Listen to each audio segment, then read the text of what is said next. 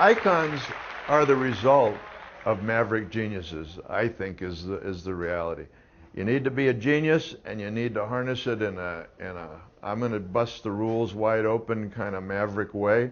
And if you do it well enough, you end up being an icon. It can't be done in a different order. You can't be an icon and then become a maverick and a genius, but you need to be a genius and a maverick, and then you can turn into an icon. So that's your theme. Icons, mavericks, and geniuses. You probably should have it in the maverick, genius, icon sequence to be correct. You should be calling your conference Genius, Mavericks, and Icons, because that's the kind of the chronological order. I think probably the most important career advice I could give anyone is to find something you love and then be obsessed about doing it. Every day, every morning, waking up, thinking, caring, planning, trying to figure out how to do this thing that you're obsessed about. I don't know if I had the most talent. I don't know if I had the most education. Matter of fact, I know I didn't have the most education.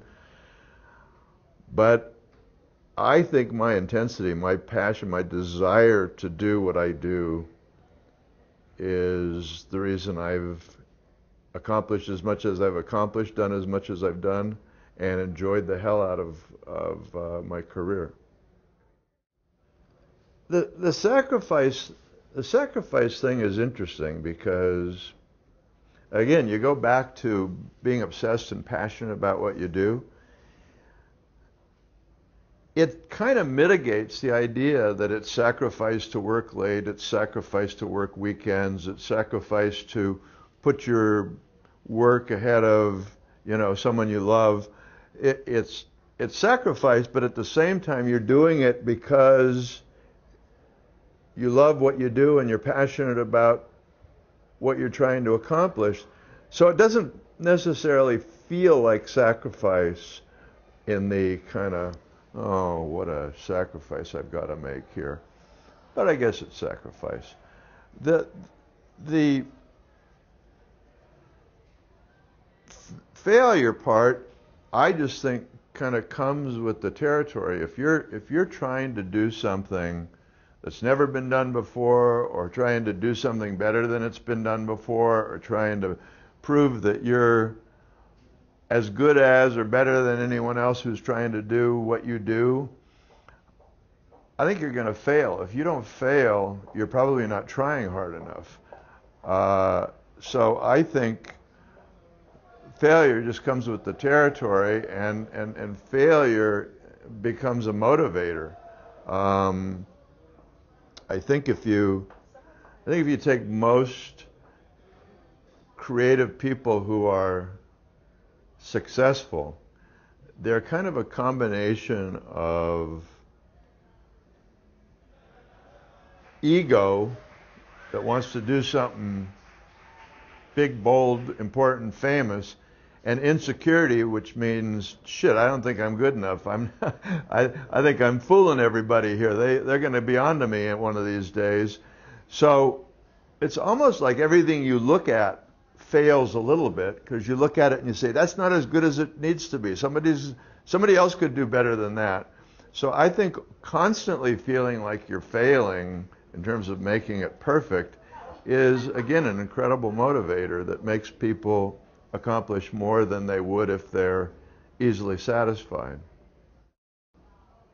I discovered this place called Chiat that was being born in Los Angeles out of kind of the creative revolution in New York, and here's this guy called Jay Chiat, who's as obsessive as they get, as insecure as they get, as demanding as they get, basically believing nothing is good enough, nothing is perfect, nothing is done, and kind of heaped that burden onto me. You want to be any good, you got to try and prove to Jay you're any good. And so in his kind of aggressive, I don't know if you're any good way of pushing me. I think he made me do things I never knew I was going to be capable of doing. And I had a lot of dumb clients that didn't inspire me at all, but then I had a client called Steve Jobs who, by his perfectionism, by his demands, by his obsession with doing things great, again, another mentor that pushed me to do things and try and accomplish things that I never maybe would have even attempted without being pushed in that way. Well, I got to consider the most special and lucky part of my career to be the fact that I worked with, collaborated with, had ideas with and for Steve Jobs from the time he was 25 years old till we lost him last year. What an amazing experience to be around somebody that had this radar, this ability to see into the future and kind of demand that we all understand this is where we're going, and how do we tell people about it? How do we invite people in? How do we make sure everybody's as excited as we are about what the future looks like? To be around that guy and to say I had a little part of what he accomplished is, I mean, how special is that for anybody, particularly an advertising guy? You know, how often does an advertising guy get to do something important? You know. You know, I think the people Steve loved and respected the most, and given he was always the smartest guy in the room, I think he had a special respect for creative people, whether it was John Lasseter at Pixar, whether it was Johnny Ives in the design department at Apple, or myself. For some reason, he had a special feeling about creative people and wanted them around him and trusted them more than anyone. So I think, again, the specialness of being one of the people that Steve actually took counsel from and trusted was really special, and I think it was because I came from the creative side of the conversation. Somebody said, there's no such thing as bad taste. There's either taste or no taste. So I think people are given, some people are given kind of an innate sense of loving design and things visual and things experiential.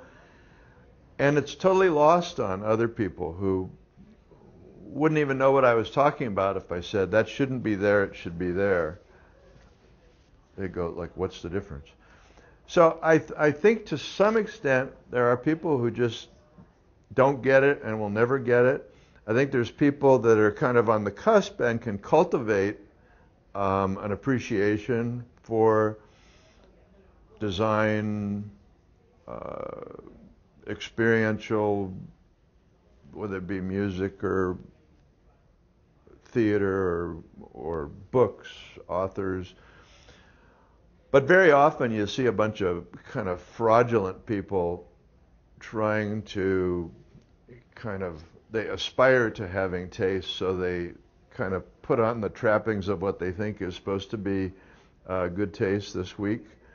So it's very interesting. I think there are more left-brain people than right-brain people in the world, which means there's more kind of rigid, kind of stiff thinkers versus kind of more open-minded, out-of-the-box thinkers. So expecting everyone to have and appreciate things creative, things artistic, is maybe asking too much. But the people who get it have to go try and do as much of it as they can, and maybe if everyone's surrounded by it, they'll succumb to good taste on the basis of they don't have an alternative. I had a wonderful woodworker who was the foreman of my last house. He's from New Zealand, and he built boats, and I designed the house, and I was really intensely involved in it evolving and being real. And I was such a pain in the ass to this craftsman, this artisan, who said that basically it took as long as it took to do what he did right. And he wasn't going to allow me to push him. He wasn't going to allow me to go faster. He was going to make all of this wood, these beams, these windows, all these things come together in a beautiful, elegant way. And the fact that I showed up every day and asked why he wasn't further along just annoyed him. He barely gave me an answer. He says, it'll be done when it's done. So impatience comes with being obsessive and passionate, but sometimes great talent can't be rushed. I think, a maverick is someone who wants to break the rules. If they have a little bit of genius and this kind of driven maverick quality,